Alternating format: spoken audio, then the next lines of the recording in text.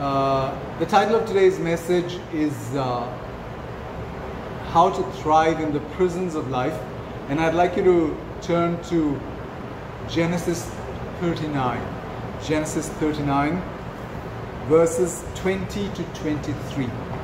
Genesis 39, verses 20 to 23.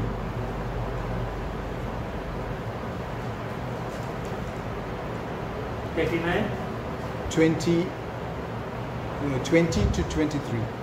So Joseph's master took him and put him into the jail, the place where the king's prisoners were confined.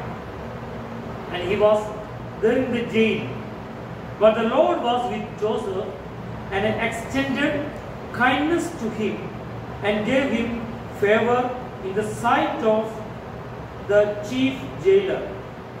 The chief jailer committed to Joseph's charge all the prisoners who were in the jail, so that whatever was done there, he was responsible for that. The chief jailer did not supervise anything under Joseph's charge because the Lord was with him, and whatever he did, the Lord made to prosper. Amen. Praise God. So, we're all familiar with this section. Joseph, the favored son, Amen. Jacob's favored son, is now thrown into prison. He's thrown into prison. And yet we also read that the Lord gave him favor. The Lord gave him favor. And, this is one of the most remarkable stories we find in the Bible. And we have so much to learn. We have so much to learn from the life of Joseph. So Joseph is at one of the lowest moments of his entire life, right? We know that he was the most valued son. He was the most precious son, right? And from there his brothers betrayed him. He was sold. He got a job in Potiphar's house. There again, he was, his wife lays his eyes on him, and he gets kicked out of there. He's thrown into prison. And we know all this, right? Yeah. And Joseph has come here into prison.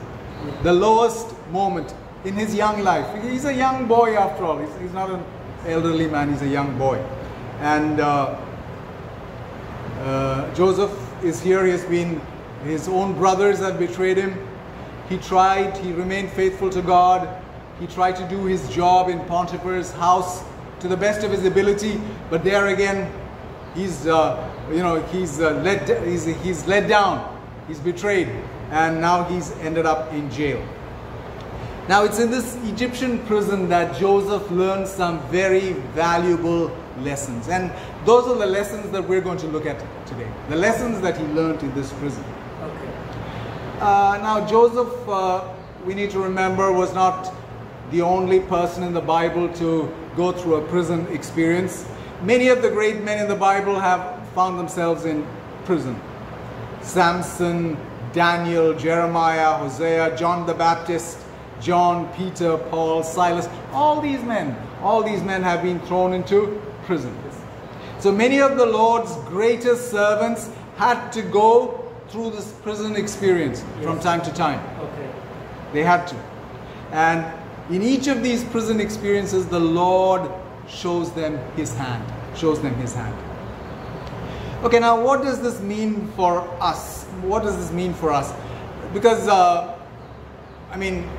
none of us, I believe, have been thrown into prison. Yes. And we hope we won't go into prison. But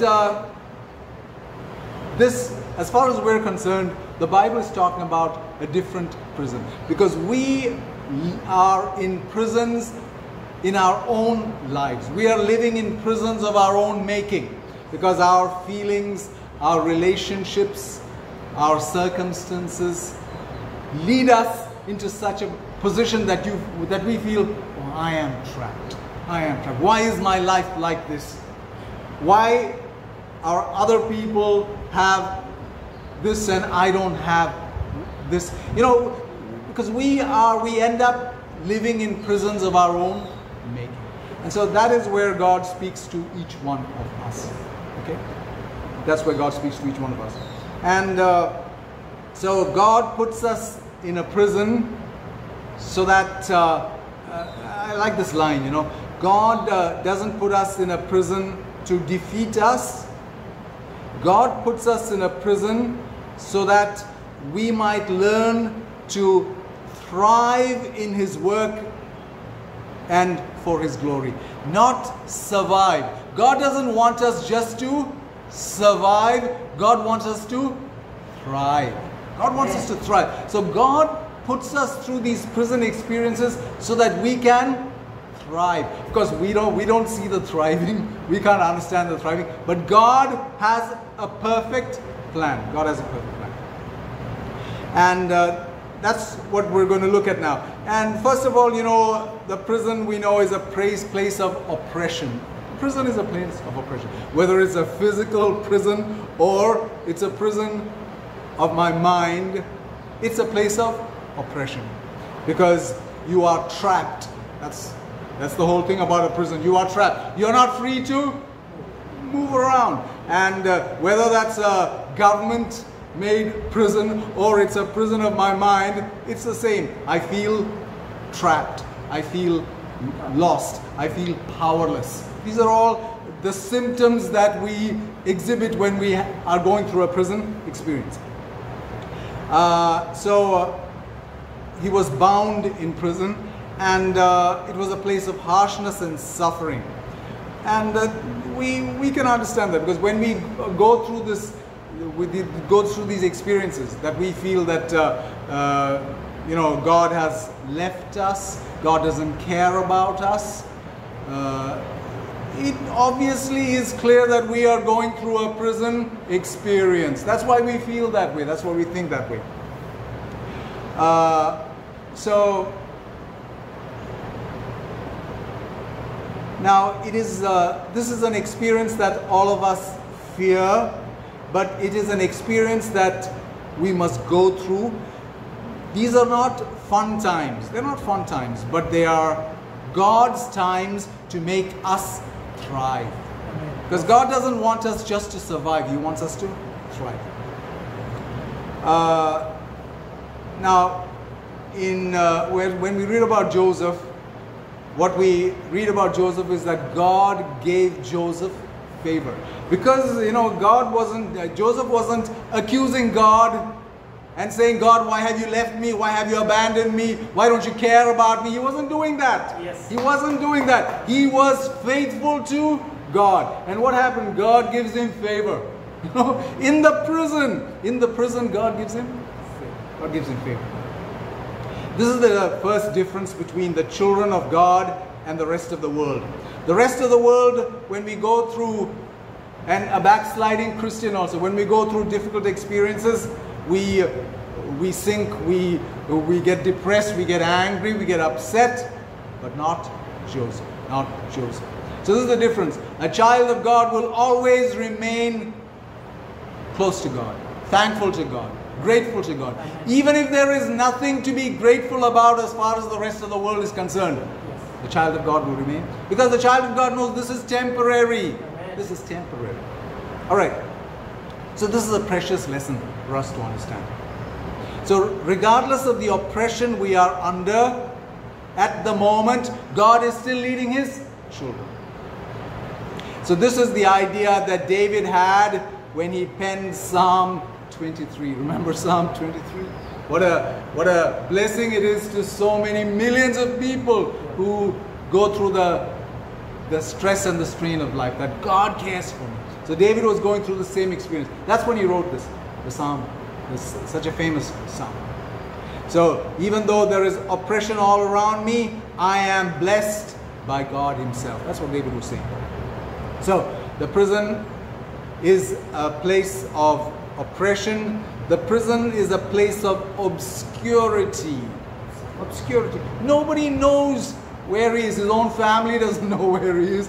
Nobody cares about the prisoners. They're not important people. Prisoners are not important people. They're not important to anybody. That's why they're thrown into prison, right? But they are important too. They are important. So we see how Joseph is being betrayed, by his brothers, by his place of employment. Betrayal at every step, and yet he's still faithful to God.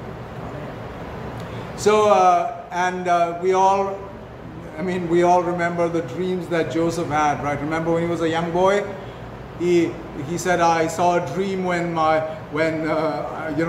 all my the stocks and the crops in the field." 2 dreams, right? 2 dreams in which he was the sun and the moon and everybody bowing before him. Yes. These are the dreams that he had as a kid, and those dreams alienated his brothers from him because they thought, how dare this little guy talk like this?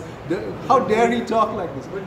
Even his own father, So the little boy who saw those dreams is now in this position. Amen. Is now in this position. So what could he be feeling? This is, we all know what self-pity is, right? I know what self-pity is because I indulge in self-pity so many times. And Joseph had all the opportunity in the world to indulge in self-pity. He remained faithful to God. So the prisons of life can leave us full of self-pity, bitterness. They can. But it didn't happen in Joseph's case. So the devil uses such times, because the devil is behind such times, and he uses such times to make us think, if God really cared about you, why are you going through this situation? And you trusted God, but you've got nothing but trouble. This is what Satan says to us. And if we listen to him, he will tell us more. He will tell us more because he is the master of lies. He will keep on feeding us these lies. But we don't see that happening with Joseph. He is faithful to God. So others may forget about us, but God knows exactly where we are. God knows exactly where we are. Exactly what our situation is. God knows. And that is enough. As we read in Hebrews 4:15, "For we do not have a high priest who is unable to sympathize and understand our weaknesses and temptations, but one who has been tempted, knowing exactly how it feels to be human, in every respect as we are, yet without committing any sin." That is our high priest. He has gone through every experience that we have gone through.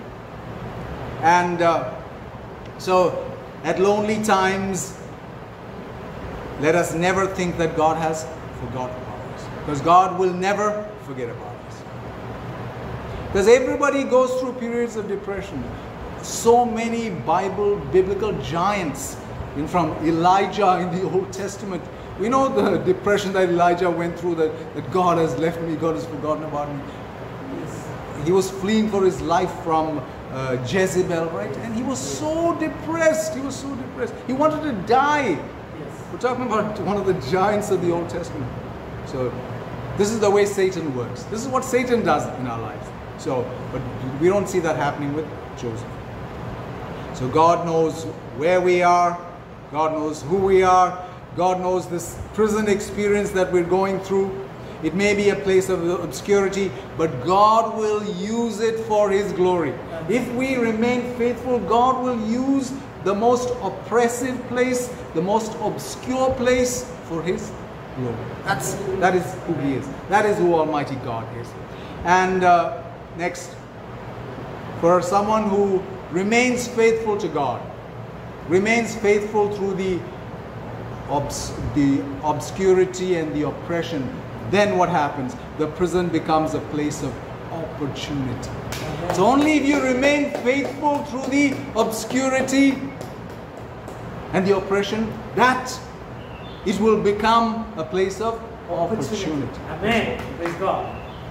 So, and it was a place where Joseph learned these valuable lessons about God. Remember, the greatest opportunity is to learn more about God. It's not in his physical life. It's not in his surroundings. It is to learn about God. He learns about God's presence, about God's providence, about God's purposes, and about God's power. He learns all these things about Almighty God. His presence, His providence, His purposes, and His power. And he learned these lessons which could not be learnt in any other way. You cannot learn these lessons when life is all right, when life is normal, when you are like other people. You cannot learn these lessons. You cannot. So one of the greatest blessings of going through the trials of life is the truths that we learn about God. In fact, the trials of life teach us what they teach us about God cannot be learned in any other way. They cannot be learned in any other way. Think of Daniel in the lion's den. Think of Daniel in the lion's den. He could not learn about God's power over the lions unless he was first cast into the lion's den. He couldn't learn about God's power over the lions unless he was thrown into the lion's den. The three Hebrew boys who were thrown into the fire, they could not know about God's power to deliver them from the fire until they had been cast into the furnace. The disciples would never have known that Jesus could still the storm until they found themselves in the midst of it. They had to be caught in the storm on the Sea of Galilee before they knew that Jesus can still the storm. Mary, Martha, and Lazarus could never have understood that Jesus is the resurrection and the life unless Lazarus had died. And the multitudes would never have understood that Jesus could multiply the loaves and the fishes until they had, unless they had all been hungry first. There were thousands of people there, and Jesus used a little boy's meal to feed everybody. So unless they were hungry there, they would never have known what Jesus could do. And the woman with the issue of blood could never have experienced the healing touch of Jesus without suffering the cost of her illness. For so many years, 20 years? 12 years she was suffering from this endless flow of blood. And unless she had suffered that, she would never know what Jesus could. So the list could go on. It's an endless list of people who have known what Jesus could do. And they have only known it because they were in the prison of life. That's the only reason they could know it.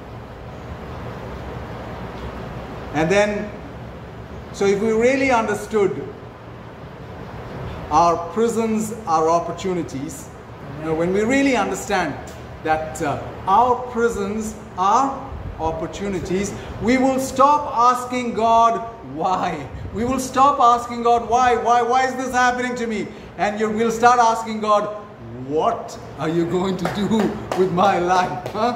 Wow, that's wonderful, isn't it? If we reach a state like that, when we can stop asking God, why is this happening to me? And instead of that, if we can say, what are you going to do with our life, with my life? So that's what that is what a prison experience should teach us.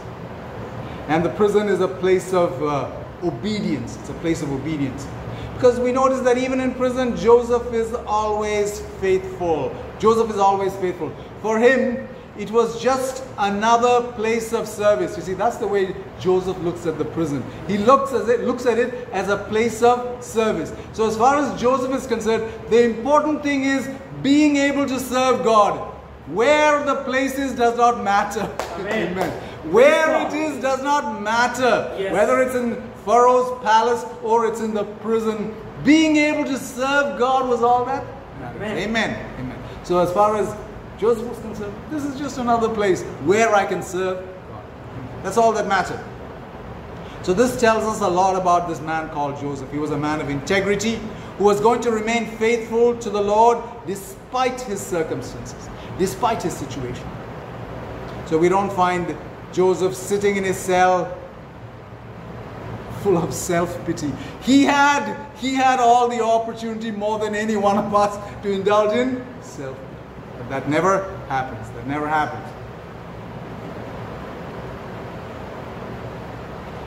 And so God's will is that you and I should bloom where we are planted.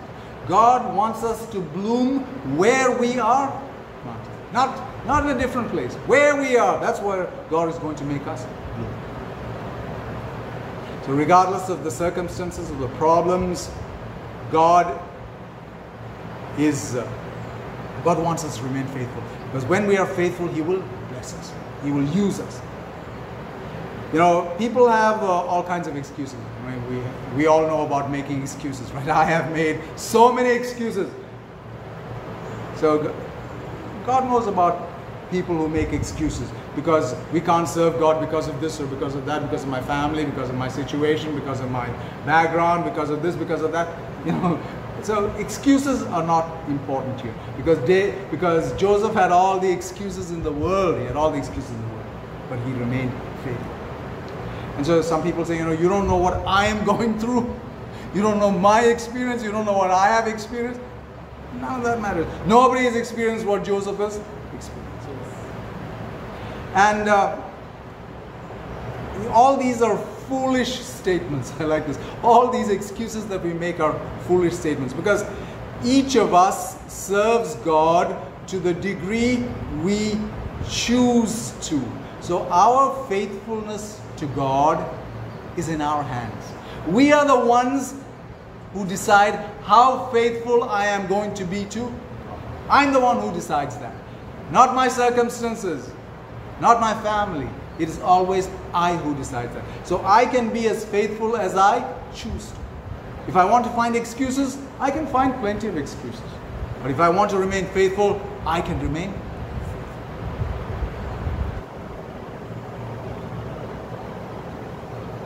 So God helps us all to learn the truth that God has us exactly where we are for His glory.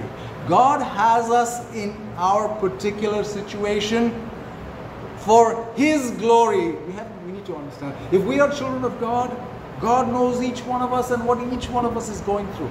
So God has us in that situation for His glory. For His glory. And God has a wonderful plan for everything. God has a wonderful plan for everything.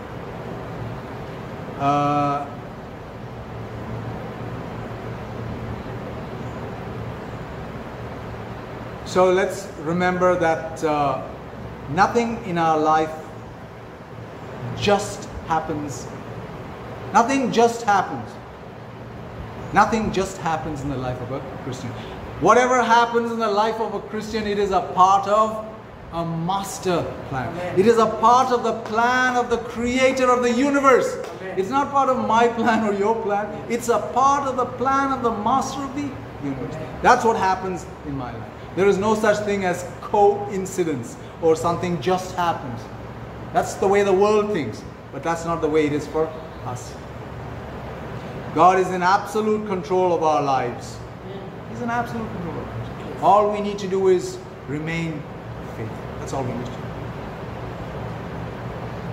So let us live our lives in submission to His will. In submission to His will.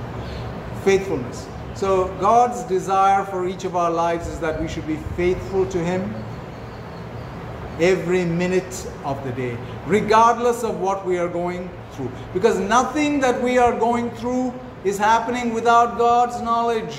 Nothing that we are going through is happening without God's knowledge.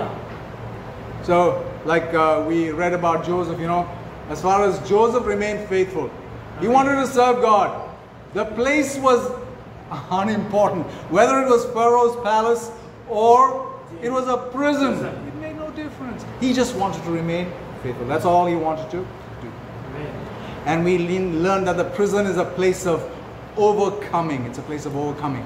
He remained in prison for 2 years or maybe a little longer, and God used him mightily, because we read how the manager of the prison himself, the manager of the prison, entrusts Joseph with all. He entrusts a prisoner. So a prisoner is someone who is there against his will, and in this case unjustly, because he has done nothing wrong, but still he trusts him to run the whole show, to run the whole thing. He trusts him completely.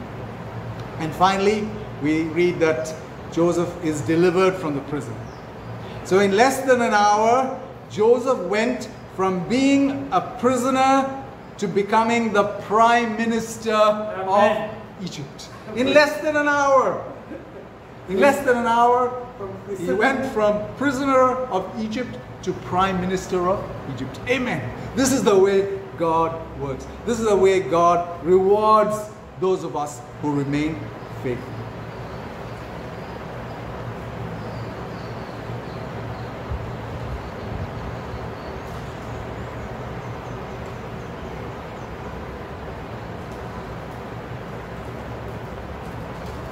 So we need to understand that God uses the trials that Joseph experienced to prepare him for the place of service God had planned out for him.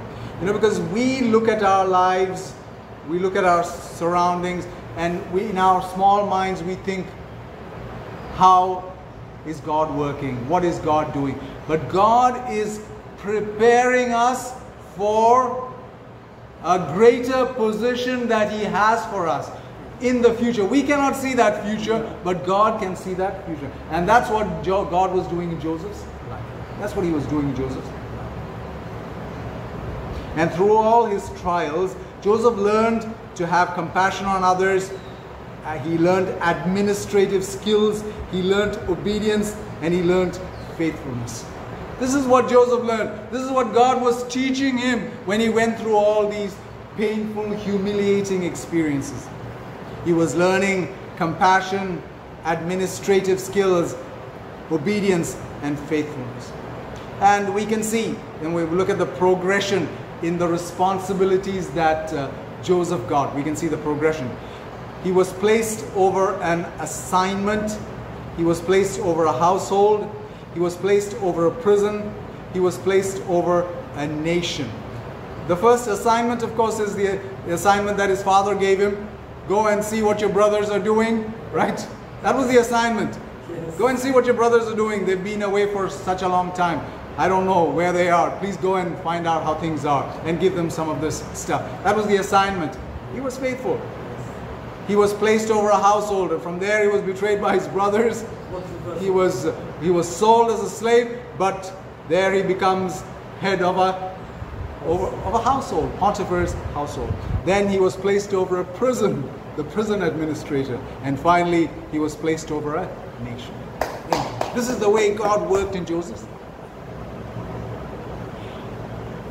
So if Joseph wasn't well grounded in God, unless he was until he knew he was firmly established in God, he could never have risen to these heights.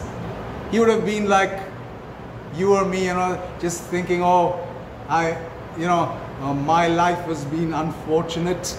I have all the bad luck, right? The most unfortunate, all the bad luck. That's the way the world thinks, and that is the way believers also sometimes think. So